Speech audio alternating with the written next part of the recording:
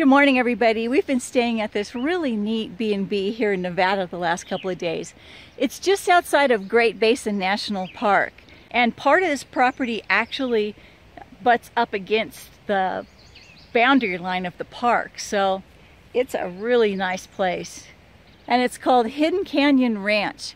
But I wanted to take you and show you around a little bit. Hidden Canyon Resort is 19 miles from Great Basin. You take the graded dirt road 6 miles into the canyon. Make sure you take the same road in and out. As you can see, our GPS wanted us to take a side road. That could either be fun or it could be dangerous out in the desert, and we decided to play it safe.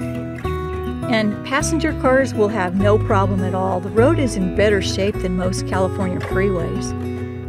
Self-service is pretty much non-existent in the canyon. When we checked in, they let us know that the Wi-Fi is kind of hit and miss. We were able to connect a few times during our stay though.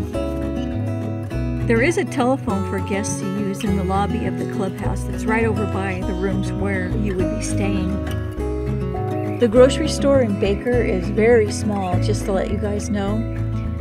But the office inside the lodge at the resort has a convenience area with refrigerated and frozen food items. They have like TV dinners and drinks and things like that. Plus they had chips and snacks and other necessities that you might need right there at the lodge. That made it really nice. After we checked in, we settled into our room. As you can see, our room was pretty spacious. It came equipped with a fridge, a microwave, and a convection oven. Plus it had cups and plates and silverware, a coffee pot and coffee. Made it really convenient. The resort is located on 375 acres of property. One of the trails that they have is a dirt road that goes all the way up and ends at the boundary to Great Basin National Park. We wanted to do that, but we just ran out of time. You have to admit though, that sounds like a lot of fun.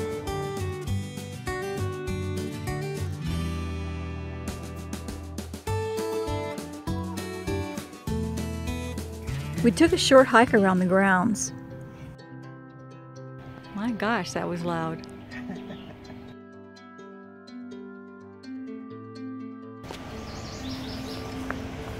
We'll have to see where this trail goes.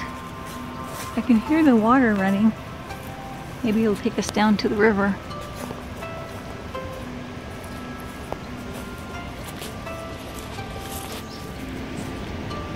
Oh man.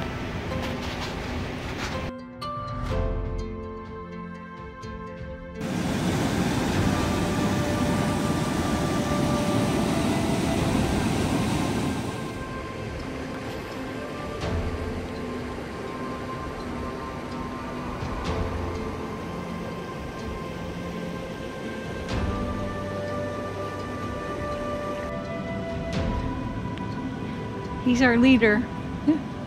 He's the dog that lives here. And it's like he's been leading us all along the way, showing us the sights. It's really cute.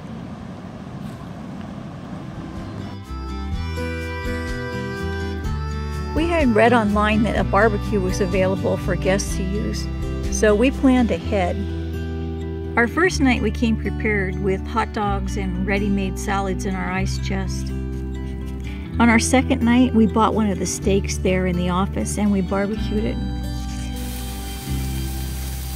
Looks yummy. This was our breakfast selection in the morning. The main course was different each day, and you can have as much as you like. Part of my plans thought today would ride the ATV for 2 hours in the morning. That's the only thing didn't get to do that would be nice. I think it would be neat to ride up the canyon in an ATV. Serious XM. This is 30 minutes from the park, 19 miles. Beautiful place to stay. So we're leaving Hidden Canyon Ranch now. This has been a fun trip, hasn't it? It's been great.